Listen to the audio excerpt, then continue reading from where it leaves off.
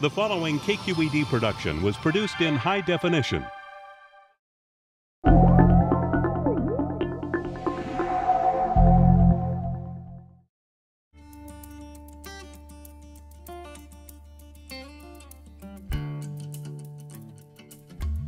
Nearing sundown in the arid landscape of Central California, a group of hunters gathers to track one of the most prized big game animals in the state. In the vast rolling canyons of San Lucas Ranch in eastern Monterey County, the chill of twilight slowly replaces the heat of day. Soon, the hunter's prey will emerge: wild boar. These wild pigs are intelligent and wary of humans. Catching them out in the open here will take as much luck as skill. Holly Heiser teaches journalism at Sacramento State University. She only recently took up hunting. I used to have a lot of misperceptions about hunting. I used to think of hunters as being kind of bloodthirsty about the kill. As a hunter, some people look at me and say, how can you do that? How can you kill for fun?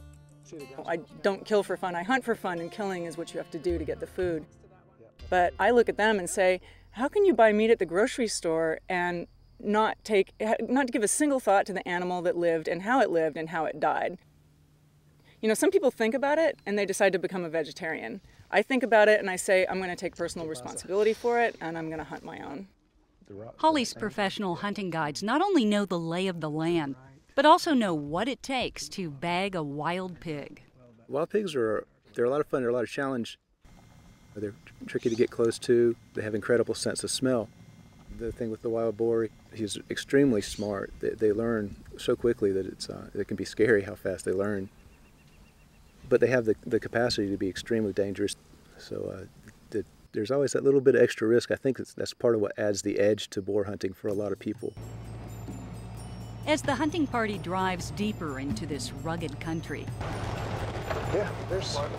they round a bend and come across a gang of wild hogs at a watering station.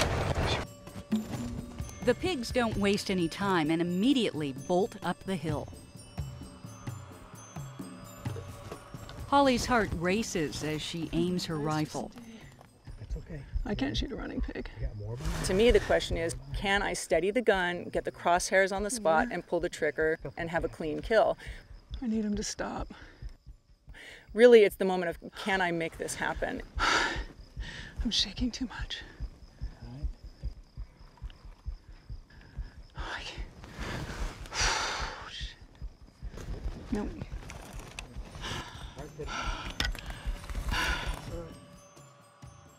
As darkness falls, the hunters contemplate the day and look forward to new chances tomorrow morning. The wild pigs will still be here, good for the hunters, but not so good for the local ecosystems. Pigs are not native to California. They were first introduced in the 1700s by Spanish settlers.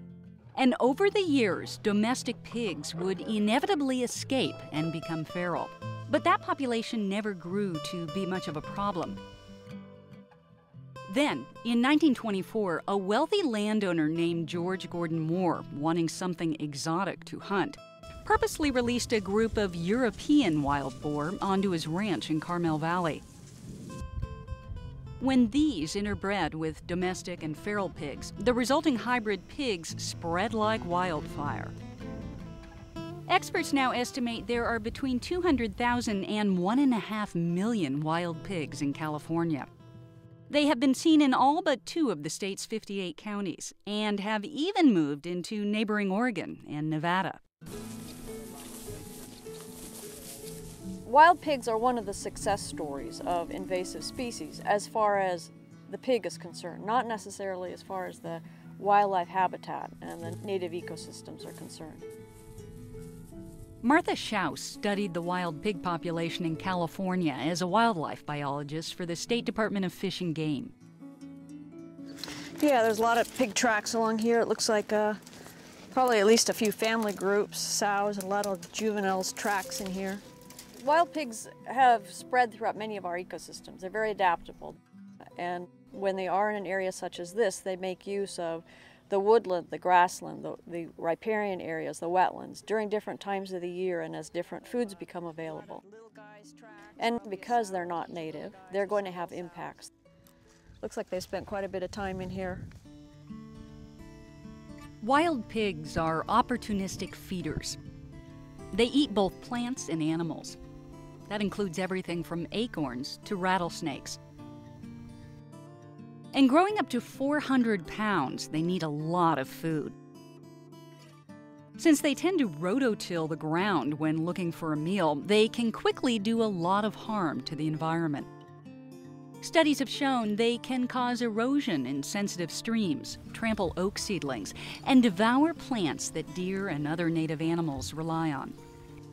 They do have a mode of feeding, which is rooting, that can have very great impacts, and therefore in some cases great damage. There has been some debate about the extent of the damage, but there's no argument that wild pigs are tough, smart, and fast. And when they arrive, they tip the balance and often outcompete native species. One study in 2007 by the University of California found that 97 types of rare and endangered native California plants and animals are directly exposed to rooting and other harmful behaviors by wild pigs. The areas that we really probably confirm the biggest damage are in wetlands and around wet areas like this, where obviously they're just having quite a great disturbance on this kind of fragile part of the ecosystem, opening it up for potential for more exotic plants, impacting the water quality. A small number of animals can come in here and, in a short amount of time, really disrupt a habitat like this. We've got them here. Now the question is, what do we do with them? It's not an easy question. Wild pigs are incredibly prolific, able to produce multiple litters of up to 10 piglets per year. Add to this the fact that females become fertile at just 6 months old, and it's easy to see how a population can quickly get out of hand. You're never going to get rid of pigs. They're here. They're here to stay, whether we like them or not.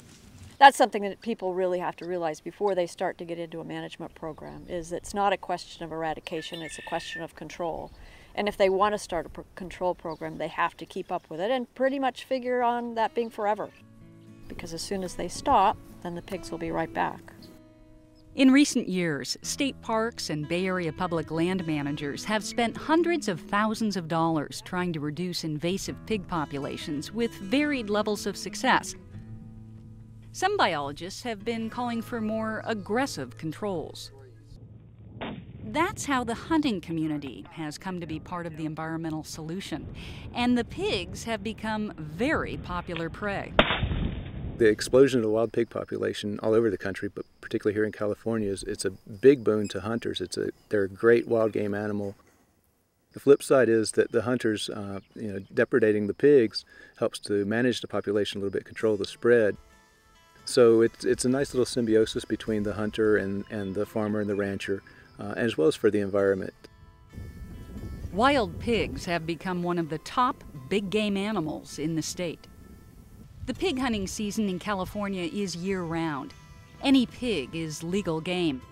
And in most areas, there's no limit. Last year, more than 5,000 pigs were reported killed by hunters in California.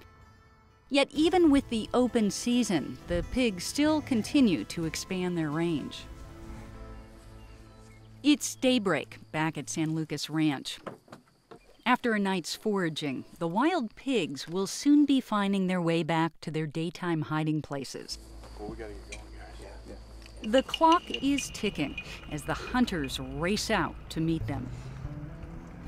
As we topped the hill, we found 2 hogs bedded, or actually a group of hogs. It looked like 2 at first, bedded in a small patch of brush, which is one of the tricky things they do. The tiniest little patch of brush can hide them. In that ditch. In the ditch. The fence, 50 yards down, right in that brown foliage. You see him? Yeah, it looks like he's facing right toward me. Okay. Holly sets up her shot, and Philip backs her up. This time, Holly's got one dead in her sights.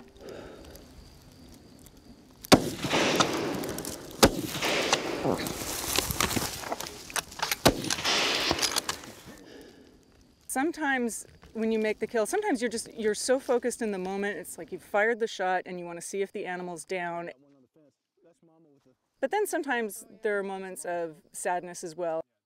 It's a painful moment, and I think most hunters experience that. It's not something you want to talk about it because, you know, we've already made the decision. We eat meat. We're going to kill to eat meat and take a lot of personal responsibility for it, but it's definitely the part you grit your teeth for. And we all think about it. I've seen a lot of hunters say the minute you stop thinking about that, you shouldn't be hunting, because, you know, you always need to be respectful of your environment. The spread of invasive species such as pigs is slowly pushing our diverse world toward monoculture, a dangerous domain of biological sameness. Sometimes the solutions may seem unpalatable, but this problem is of our own making. And our biological legacy depends on careful stewardship of the unique ecosystems around us.